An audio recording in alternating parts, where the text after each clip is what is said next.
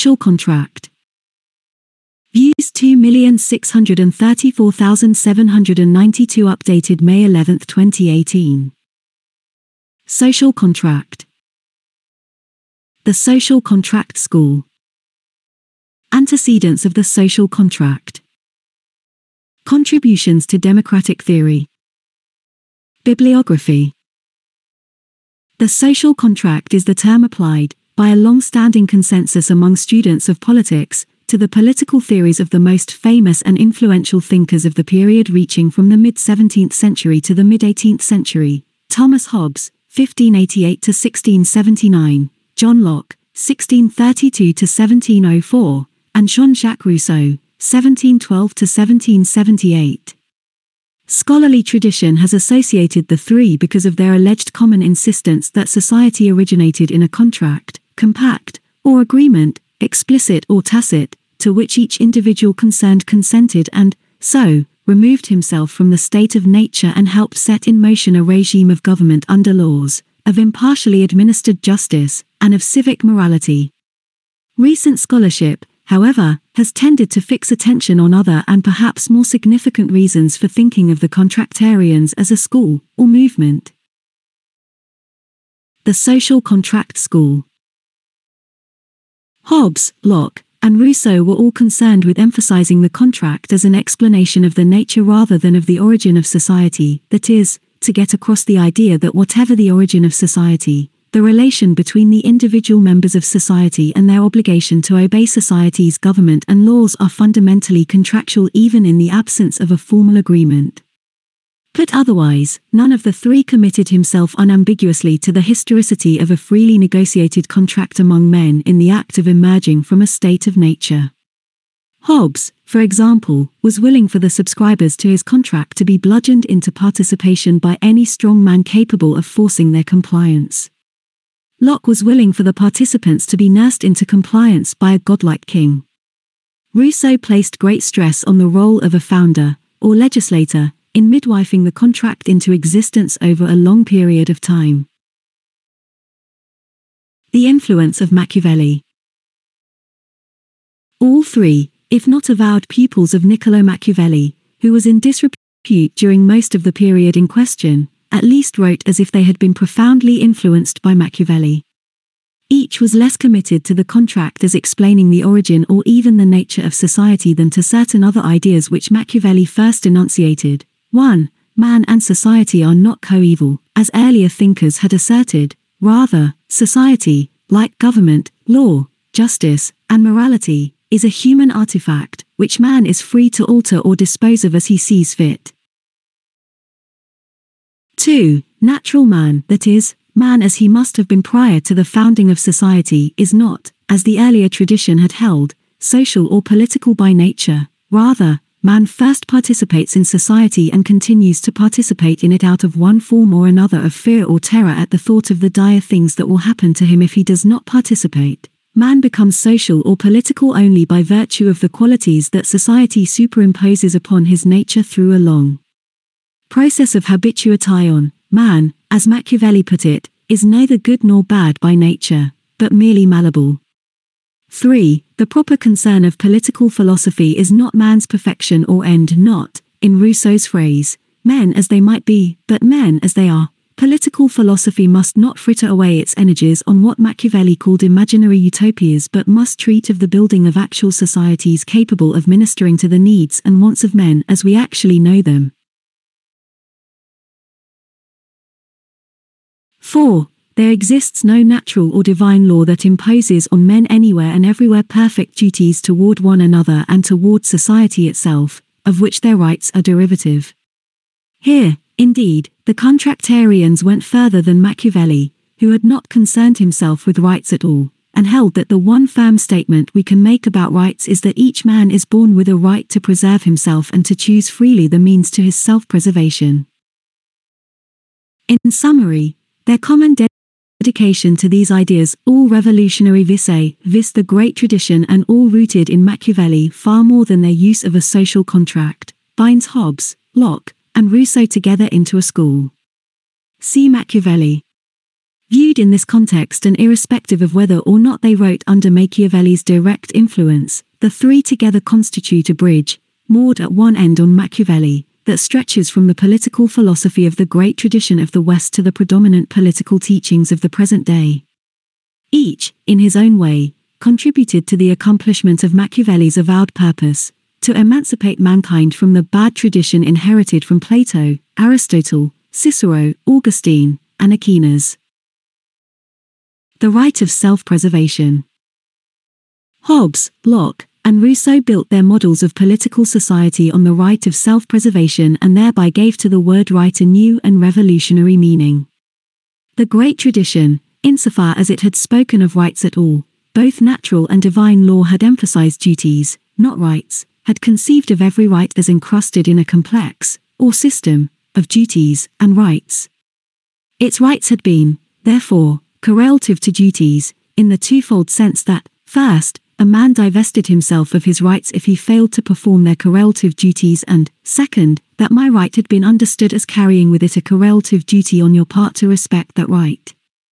Not so with the right of self-preservation, which the contract theorists attributed to every man at birth. It carried with it no correlative duties, nor were a man's fellows under any obligation to permit him to exercise it. One might say that the contract theorists divested the word right of any moral connotations whatever. Exercising my right of self-preservation, I enter society, or remain in it, because it seems, from a strictly selfish point of view, the best means at my disposal for preserving my life, or, in Locke's phrase, my life, liberty, and estate, and not because of any duty toward my fellow men. See duty. Challenges and contributions.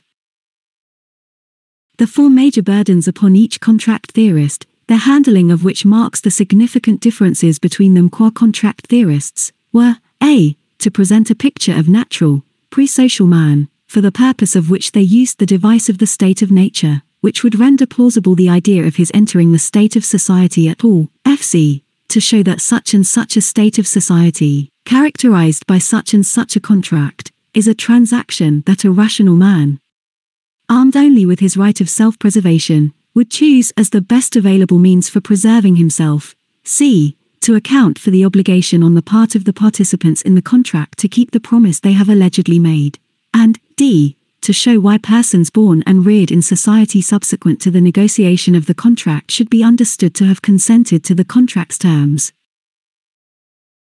None of the three great contract theorists was able, in the judgment of subsequent scholarship, to meet these four challenges successfully, which perhaps explains the fact that the contract device disappeared from political philosophy soon after Rousseau.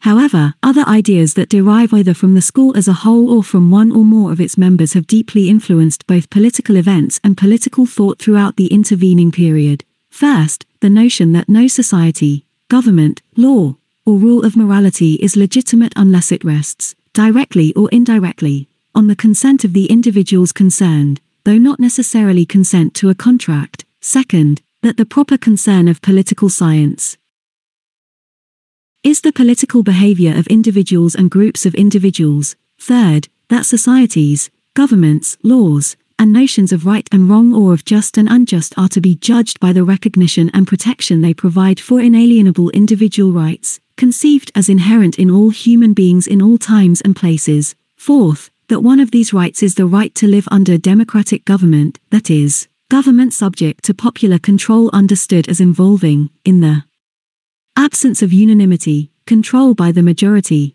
and fifth, that, in the sense that should be decisive for politics, all men are born equal and that one major purpose of government, therefore, should be to promote equality.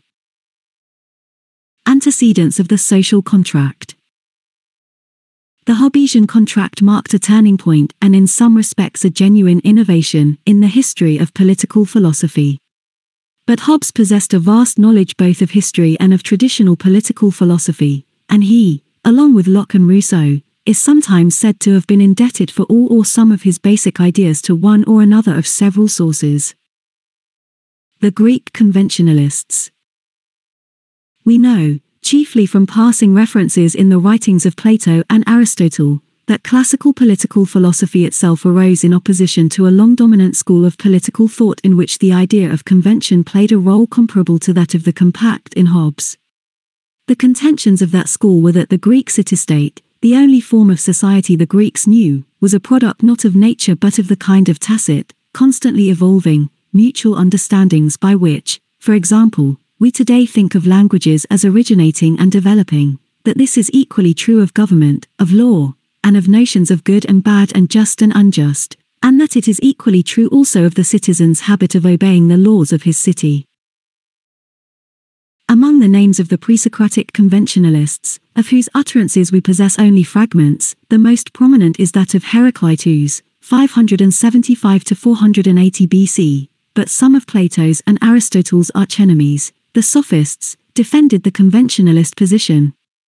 We may say of it, in general, that it is very close to the modern social contract theories in its denial, explicit or tacit, of what were to become the central propositions of classical political philosophy, but very remote from those theories in its assertions. Conventions, as understood by the conventionalists, carried with them no obligation and certainly not a contractual obligation. But there is this common ground between the conventionalists and the contractarians. They agree that society, justice, and law can have no superhuman or transcendent source and are therefore man-made. Glaucon's statement. In the beginning, says Glaucon in Book N of Plato's Republic, each man thought it good to inflict injustice upon others and had to suffer injustice at the hands of others. All men behaved accordingly. In due course, however, men came to consider the resulting state of affairs intolerable and proceeded to agree to covenants and laws that obliged them to behave less rapaciously. Such, Glaucon continues, is the origin of justice, which is merely what the agreed-upon laws command, and men accept those laws because it is in their interest to do so. Glaucon, we notice, makes the shift from convention to covenant. He stresses self-interest as the central motivation in political behavior, and he posits, since, on his showing, there must have been a first covenant, an epoch in the past when men were pre-social, pre-legal, and pre-moral. All three of these ideas, which were at most present by remote implication in the conventionalists as such, clearly do anticipate the position of the later contract philosophers.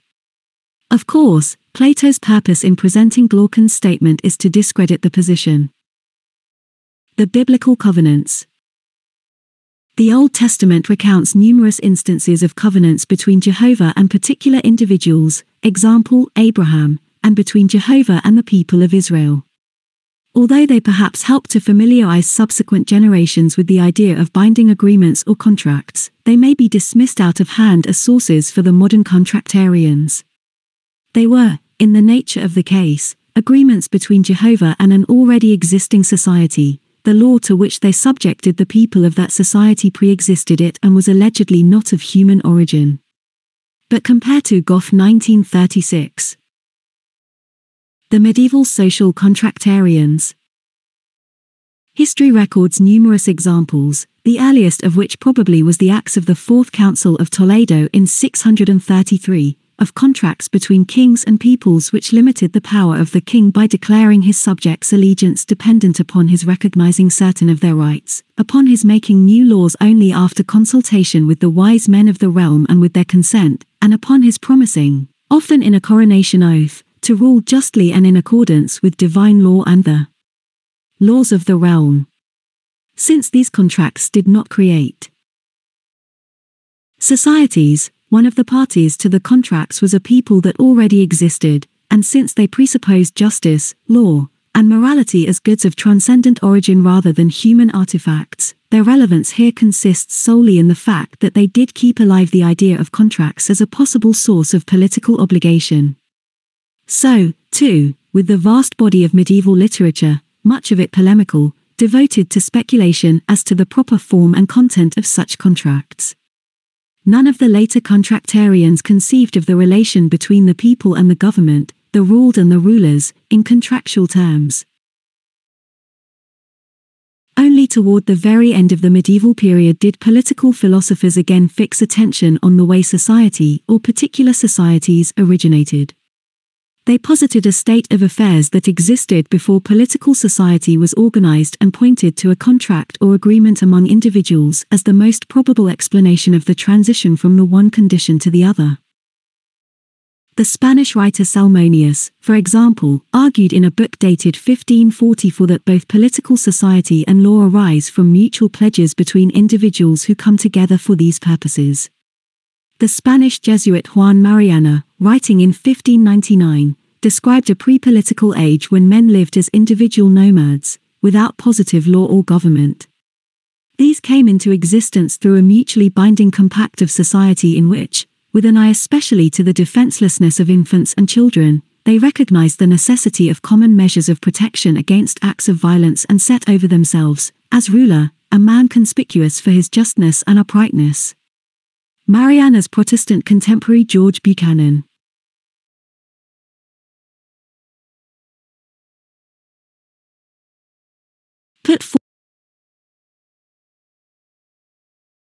But a vast chasm yawns between Salmonius, Mariana, and Buchanan. But a vast chasm yawns between Salmonius, Mariana.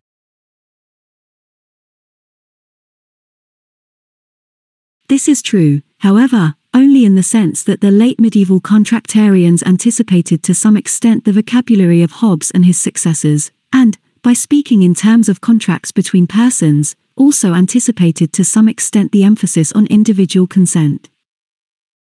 But a vast chasm yawns between Salmonius, Mariana, and Buchanan, on the one hand, and Hobbes, Locke, and Rousseau, on the other.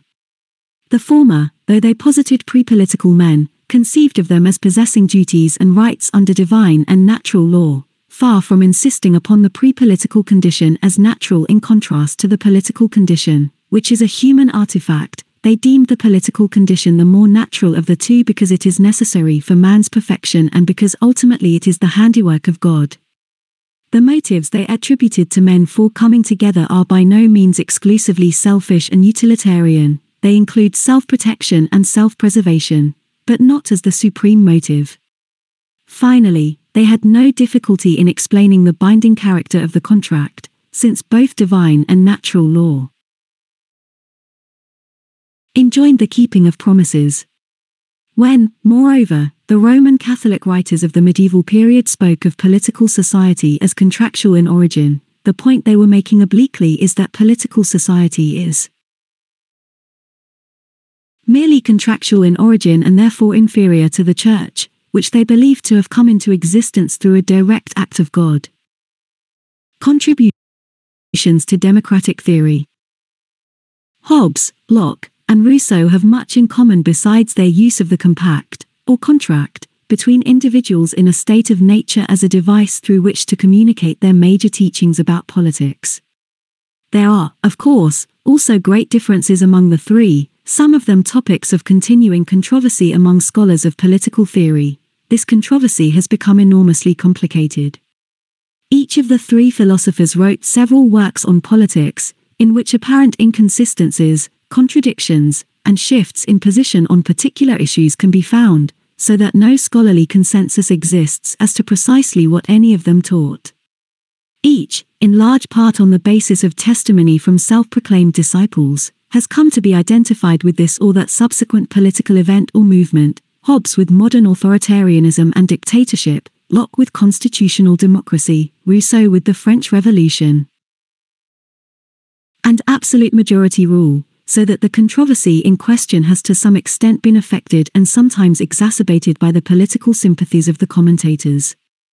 Finally, each of the three, at least according to recent scholarship, expressed himself on occasion with something less than complete candor, so that there is now dispute as to where we are to look, even in one and the same book by one of the three, for the passages in which the author expressed his true intentions, as distinguished from those allegedly included for the precise purpose of throwing the general reader off the scent or enlisting the reader's prejudices on behalf of the author's position. If, however, we fix attention exclusively on each author's definitive work dealing with the contract and related topics, for Hobbes, Leviathan, for Locke, the second treatise on civil government, for Rousseau, the social contract, and think of the three together as a school and as a bridge leading from traditional political philosophy to modern political science. And if we concentrate on the concept of contract itself, as it evolved from Hobbes to Locke to Rousseau, some conclusions are warranted about the similarities and differences between them and about their contributions to the emergence of present-day democratic theory. Individual rights. For each of the three authors, the individual's right of self-preservation and of choosing the means thereto is that which authorizes the individual in the state of nature to enter into an agreement to form a political society and, so, legitimates the contract. For Hobbes and Locke, however, that right was a natural right, which belongs to the individual in the very nature of things. Both regarded the proposition that asserts the right as requiring demonstration, which for each of them took the form, people as we know them, as given to us by nature, act as if they possessed such a right, therefore they do possess it. The mature Rousseau of the social contract attempted no such demonstration, preferring to treat the right to preserve oneself as axiomatic and, above all, as not a natural right.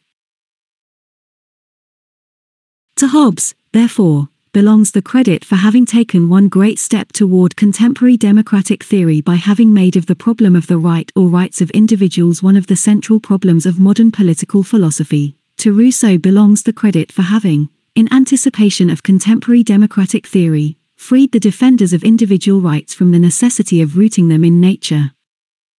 The law of nature. Hobbes and Locke both appealed to a law of nature, which for Hobbes defined the minimal rules that, in the very nature of things, men must agree to observe if they are to constitute a society that will really protect them against the dangers of the state of nature. For Locke, the law of nature defined men's rights and duties in the state of nature and was, therefore, the ultimate source of the individual's right, once within civil society, to protection of his life, liberty, and estate.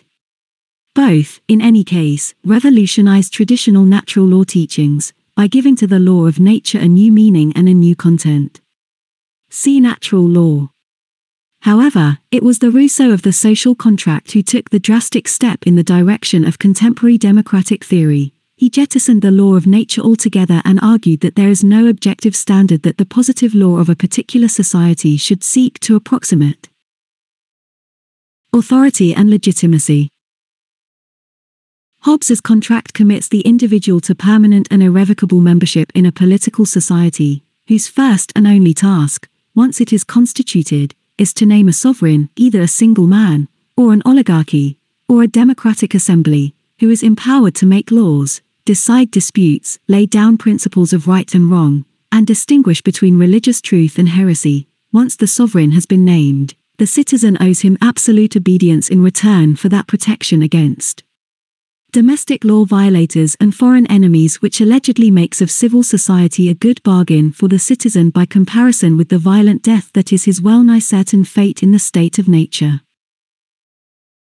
The effect of the contract is to make the will of the sovereign representative of the citizen's own will. The sovereign disposes of the entire force of society for effectuating his will, and the citizen, because that is what he has contracted to do, wills every act of the sovereign that does not involve direct sacrifice of his own life.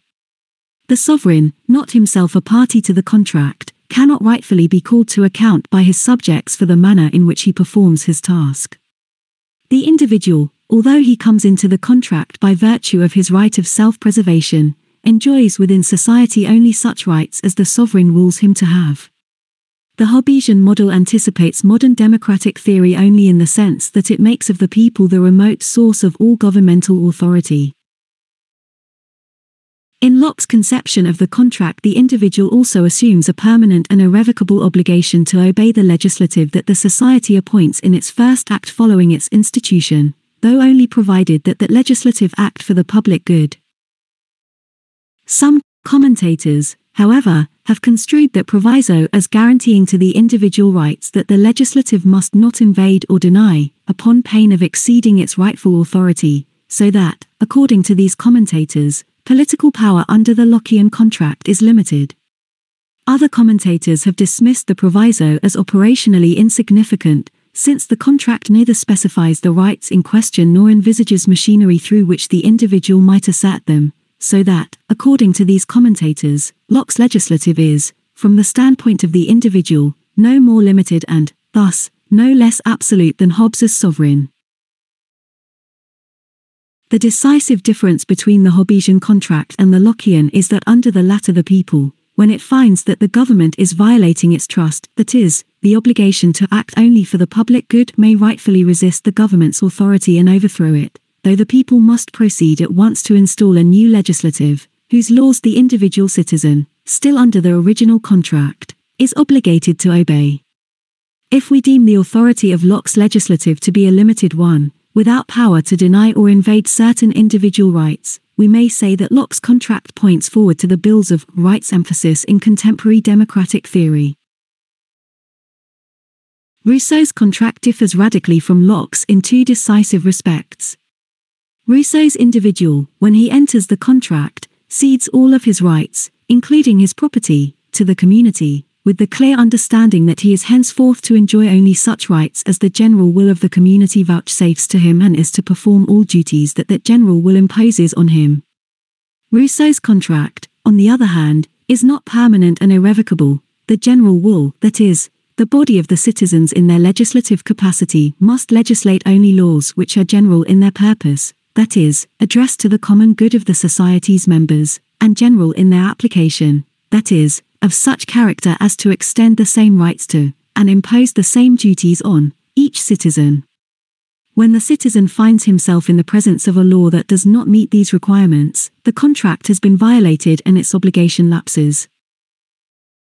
Rousseau said nothing about the situation that would supervene on such a violation of the contract, but it is certainly Rousseau's model, not Hobbes's or Locke's, that points forward to the quest in contemporary democratic theory for a legislative process involving procedural guarantees, whose observance the citizens may demand with the threat of withdrawing their obedience. In other words, Rousseau's conception foreshadows the constitutional emphasis in contemporary democratic theory. The problem of consent. As a corollary to the right of self-preservation, Hobbes, Locke, and Rousseau held that a man can be rightfully bound only by his own consent. All three encountered great difficulty in explaining why the contract to which the original contractors consent should be binding upon their descendants. Hobbes and Locke papered over this difficulty by asserting that the descendants give tacit consent by remaining within the community and accepting its protection. Neither Hobbes nor Locke, viewed from the standpoint of contemporary democratic theory, made any serious attempt to carry the principle that a man can be bound only by his own consent over into the model of political society. Here, once again, Rousseau broke sharply with his predecessors and sought in two ways to legitimate the laws of his society by the continuing consents, individually given, of the citizens, first, by stipulating in the contract that each citizen shall be required, on coming of age, to opt for consenting to the existing institutions or for withdrawing from the society, and, second, by requiring that no citizen be formally excluded from the deliberations and votes that produce expressions of the general will. In both these respects, Rousseau brought us very close to two of the major themes of contemporary democratic theory, the emphasis on political equality and the stress on active participation by the citizens in the political process as an indispensable condition for government by consent. Consent. Wilmore Kendall.